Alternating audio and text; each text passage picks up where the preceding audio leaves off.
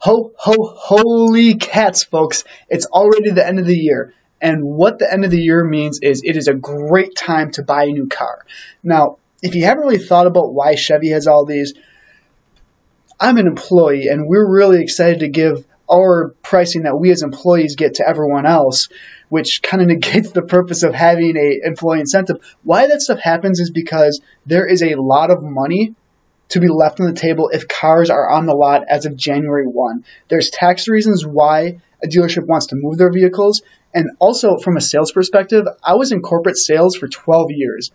End of the month, end of the quarter, end of the year. There are so many incentives for salespeople and their managers to hit numbers. This is the absolute best time to find a great deal on a vehicle.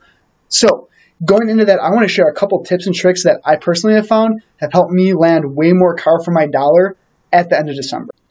Step one is being prepared. Know what you're looking for.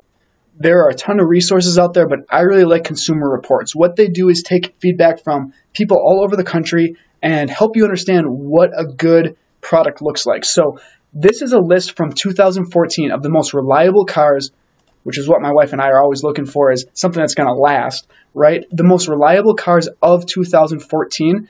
This gave us a really good benchmark to be prepared when we walked into a dealership. Why something that's 3 years old, Jack? Hey, that's a great question, and it's for another vlog. I will have leasing versus buying somewhere down the line. But the overall idea is cars depreciate much more quickly the first 3 years than the rest of their lifetime. So if you're not going to buy a vehicle brand new, please consider buying something that's at least 3 years old, because then the value of the car will depreciate at the same rate of the age. Those first 3 years, it falls way quicker. That's good stuff. Second, know how much you're willing to spend. You don't want to get roped into options or models that aren't in your price range. So again, by preparing, you know what you're looking for. It helps you control that sales cycle throughout, and it's going to reduce surprises on the back end. Third piece, this only works if you're prepared to make a decision that day. So by doing your homework, you should know where you're going to go. But the power of this is saying, I will sign today if. Oh, and don't forget about needing insurance. You got a guy for that. If you need insurance, let me know. Here are a few tips and tricks for the trade. Things that I've always found success with are going in and pointing out things about a vehicle on your list that you're considering buying that maybe you're not crazy about. We bought a minivan 3 years ago that reeked like cigarette smoke. They promised that they could fix it.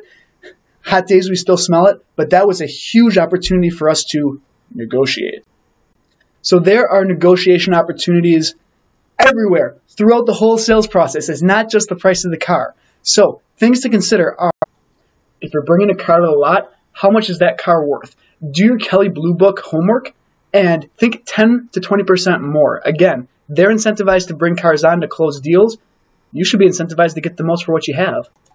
Everyone thinks about negotiating the price of the car, and that's definitely part of it. If you do your homework ahead of time, you're going to be much more confident in where the price of a vehicle should be. And again, think 10 to 20% less than the Kelley Blue Book so you get the most car for your money. This was a surprise to me when I bought my last vehicle. They bring you into a room and talk financing and warranty. Just do a little homework ahead of time. Are you someone who is okay with the factory warranty, or do you want the full boat with the oil changes and all that stuff?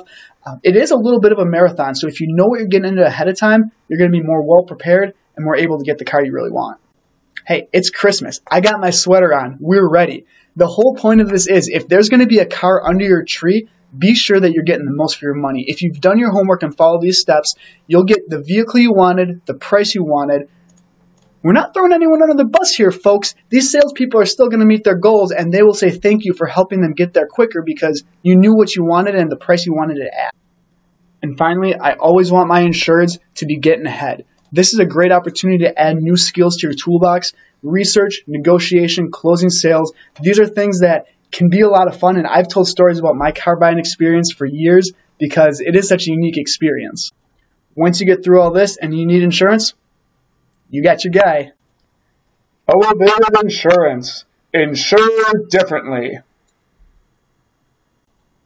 Have a great holiday, everyone. Cheers.